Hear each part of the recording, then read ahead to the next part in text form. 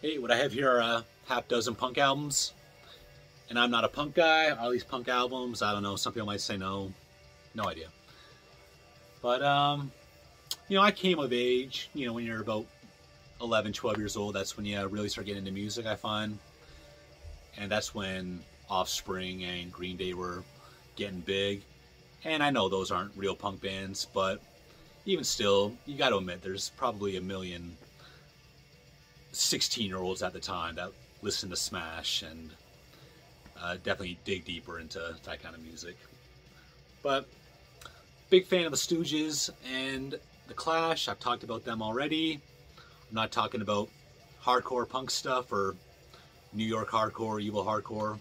Talk about that and other stuff. Just some odds and ends, punk albums I don't think I'm going to put anywhere else. So first one I got here is Rancid and Out Come the Wolves. Probably the most popular album, I'd say. I think this was the second full length. And the songs, like the hits that I think of when I think of Rancid are all on here. Time Bomb, Ruby Soho. I gotta be missing a couple. But, you know what? I never followed them past this, but I thought this and the one before that, Let's Go, were both fun. And so, from a distance, I've always kind of respected Rancid. But again, I don't know much about them. They're still around, aren't they? Pretty sure. Hey. Zeke, Kicked in the Teeth. This came out in 1998 on Epitaph. Same as Rancid, as a matter of fact. So I think Zeke were from Seattle.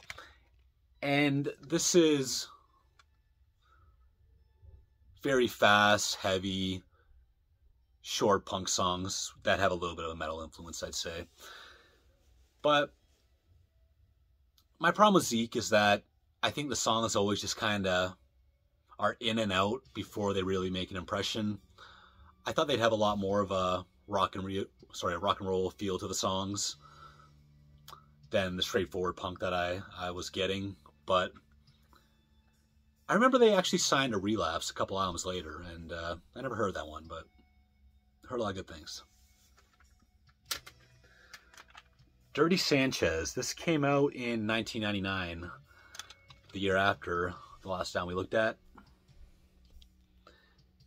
And again, I always wanted more of a Super Suckers kind of thing, a more rock and roll thing.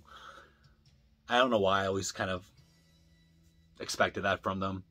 But even still, heavy, fast, uncommercial punk. Good stuff. Fucked Up, Hidden World.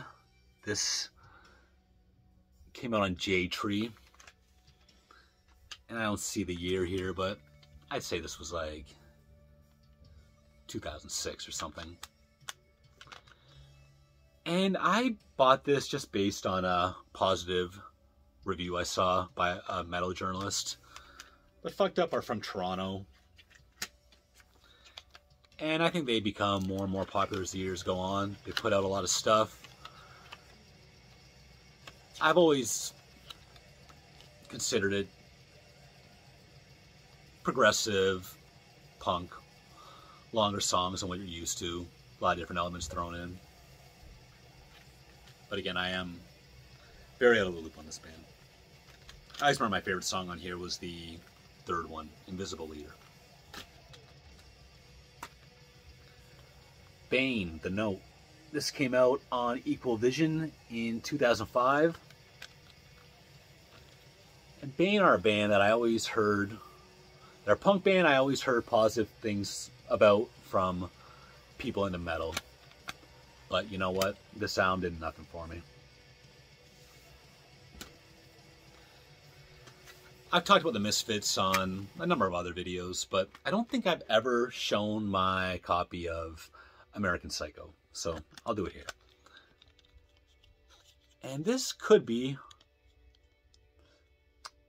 again, not to repeat myself, but this and Famous Monsters are my two favorite Misfits albums.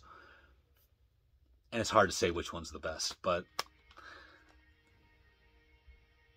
in terms of songs here, I'm going to go with Walk Among Us, Dig Up Her Bones, The Haunting, and the last song, Don't Open Till Doomsday. This album is a 9.5 out of 10. Awesome. So there we go, just a half dozen kind of punk albums I have laying around. Maybe I'll make a couple more, but we'll see. Thank you.